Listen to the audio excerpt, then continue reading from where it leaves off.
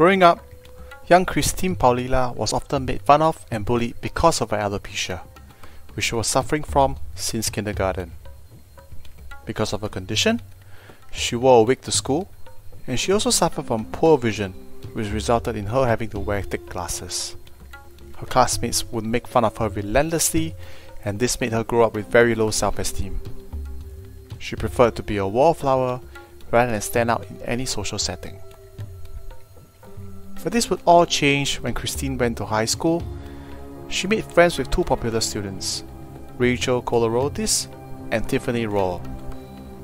Because of this friendship, Christine became more confident, and in 2003 was even voted Miss Irresistible by her high school student body.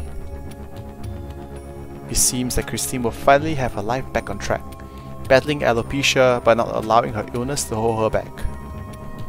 However, this was all short-lived, as on July 18, 2003, Christine and her then boyfriend, Christopher Snider, would shoot and kill 4 people, including her high school friends, Rachel and Tiffany. Hi everyone, today we'll be talking about the gruesome murders that happened in 2003. If you're interested in dark and mysterious stories, don't forget to like, share, subscribe, and turn on all notification buttons to stay updated on all of our latest videos. Let's continue. But first, let us back up for a moment and comb through Christine's early life. Christine was born on March 31st, 1986 in Long Island, New York to Lori, a stay-at-home mother, and Charles, a construction worker. Christine also had an elder brother. When Christine was 2 years old, her father was tragically killed in a construction accident. Following the death of her husband, Lori, Christine's mother, would turn to drugs to numb her pain. This would eventually lead to her losing custody of both her children to her parents. As mentioned earlier, Christine was in kindergarten when she was diagnosed with alopecia, so at a very young age, kids would make fun of her as she started losing all her hair, eyebrows, and eyelashes. Christine was eventually reunited with her mother, who had overcome her drug addiction and remarried. The family then moved to Clear Lake City, Texas, a suburb of Houston, where Christine enrolled at Clear Lake High School. This was where she became more positive and confident as she made friends and became popular amongst her schoolmates. In 2003, the same year where she was voted Miss Irresistible, Christine began a relationship with 21-year-old Christopher Snider. The pair was madly in love, but Christine's mother and stepfather disapproved of Christopher. To make matters worse, Christine's two best friends, Rachel and Tiffany, also disapproved of him. The reason for their disapproval was not illogical, because Christopher was a drug addict and has an extensive criminal record. But Christine wanted to hear none of that, as she had just fallen so deeply in love for this amazing person. Soon, Christine's life took a turn for the worse as she started abusing drugs herself. It was as though Christine's life did a total 180-degree change. Her temper became more volatile and unpredictable. It was reported that Christine was prone to jealousy, and after a fight with Christopher, Christine was left utterly enraged that she decided to spend a night on Christopher's family's home and threatened to kill his entire family. On the other hand, it was also reported by Lori that Christopher isolated Christine from her friends and family and indicated that Christine was also sexually assaulted by Christopher. This is a classic case where the relationship was both violent and dysfunctional, with each party abusing one another. Throughout the tumultuous relationship, Christine and Christopher still stayed on as a couple, continuing their volatile relationship. But it wouldn't be long before their violence turned outward towards their own social circle. On July 18, 2003, Christine and Christopher went to Tiffany's home in Clear Lake City. Also at the home were Rachel, Tiffany's boyfriend Marcus, and her cousin Adalbert. According to Christine's statement in court, Christopher and her planned to steal some drugs that were kept in the house. But Christopher got into an argument with Marcus, and this eventually led to the shootings. All 4 victims, Tiffany, Rachel, Marcus, and Adalbert, were shot multiple times. Rachel, who managed to stay alive even after being shot, attempted to crawl to a phone to dial 911 and was struck in the head multiple times with the butt of a .38 caliber revolver by Christine.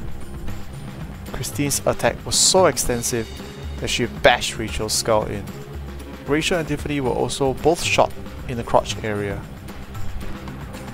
After the murders, Christine and Christopher would clean up the crime scene, leaving little to no evidence, and they left. Surprisingly, an hour after the murders, Christopher drove Christine to work, going about their daily lives as usual. Throughout this period, the police had nothing to work on, but they suspected that the killings were drug-related as Marcus was dealing drugs from the house. Evidence was sparse as the police only had some description of the suspects from neighbours living around the area.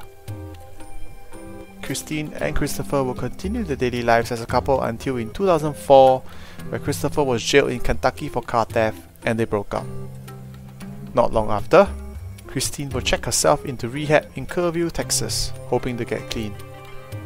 That was where she met Justin Rott, a heroin user, and not long after, the two started a relationship. Justin and Christine would eventually marry in March of 2005. All this while, Justin had absolutely no idea of Christine being a cold-blooded murderer. Around the time of their marriage, Christine came into a $360,000 trust left to her by her father. She would then use a portion of this money to buy an apartment. In July 2005, on the second anniversary of the murders, Christine saw a newscast about the still unsolved case. She started getting upset and worried upon seeing sketches of herself named as a suspect given by neighbours and confessed to Justin that she and her ex-boyfriend Christopher had committed the murders. Instead of going to the police, the couple then went into hiding. By November 2005, Christine and Justin were living in a motel in San Antonio, Texas, and for the next 8 months, they were holed up in a room shooting up on heroin and cocaine. But Christine's life, as she knew it, would all come to a screeching halt. On July 8, 2006, police received an anonymous tip via Crime Stoppers regarding the murders. A male caller had told the police that he had been in rehab with Christine and had heard her admit to being a participant in the crime. Not long after, police tracked Christine down in San Antonio and arrested her on July 19, 2006. At the same time, Justin was also arrested as 70 vials of heroin were found in the couple's motel room.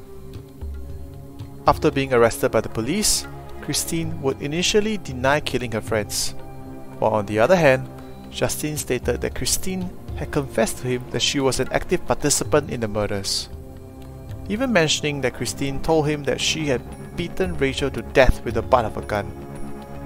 Eventually, Christine would crack and admitted to participating in the murders but placed all the blame on her ex-boyfriend Christopher. On July 21, 2006, Christine and Christopher, who had not yet been apprehended, were charged with capital murder. Christine's bail was set at $500,000 as she was considered a flight risk.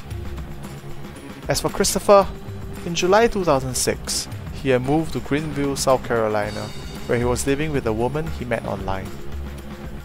After Christine's arrest that July, one of Christopher's family members called to inform him that police had issued a warrant for his arrest. This caused Christopher to become worried and panic, so nobody knew what he was about to do next. Acting on a tip that Christopher may have committed suicide, police went to Greenville and searched near an area where he was last seen. Police were then able to find his decomposing body in a heavily wooded area on August 5, 2006. It was later determined that Christopher had overdosed on prescription medication. On October 13, 2008, Christine was convicted of 4 counts of capital murder. As she had been a juvenile offender at the time of the killings, she was spared the death penalty. The following day, she was sentenced to life in prison. Christine filed an appeal on November 29, 2008, on the grounds that the trial court abused its discretion in setting her bail at $500,000. But an appeals panel decided that the court did not abuse its discretion, and affirmed Christine's original sentence. She has since filed additional appeals which have all been denied. At this moment, Christine is incarcerated at the Mountain View Unit in Gatesville, Texas, and will be eligible for parole in 2046, when she will be 60 years old. Anyway guys, that's it for today. Drop a comment down below on what you think of this video. If you have other stories you wish for me to cover, leave a comment and a link for me to look deeper into it. Don't forget to like, share and subscribe so you don't miss out on any of our latest videos.